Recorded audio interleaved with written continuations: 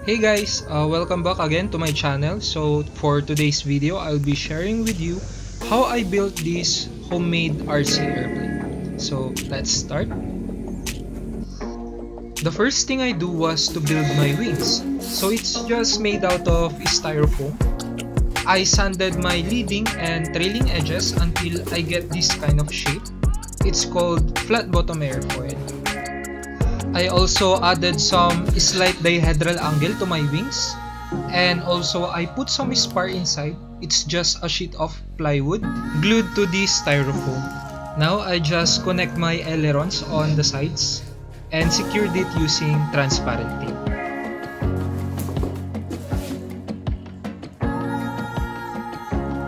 After making the wings, I make these stabilizers. So this one is not made out of styrofoam.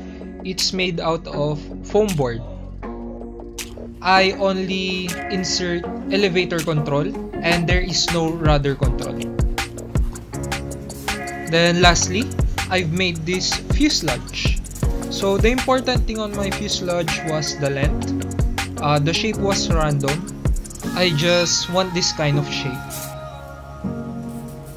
After that, I install my wings and stabilizers to the fuselage using just the glue sticks. So I came up with the design that my wings is on the lower side of the fuselage and my stabilizers are on the upper side. And then I install my electronics. So I am using 1060 propeller on my 2212 1000 kV motor. I am using a 3-cell LiPo 2200 mA battery and 30 amp ESC. I connect my ESC to the receiver. I have 2 motors on each aileron and 1 motor on my stabilizer for elevator. I connect the elevator on channel 2 and aileron control on channel 1.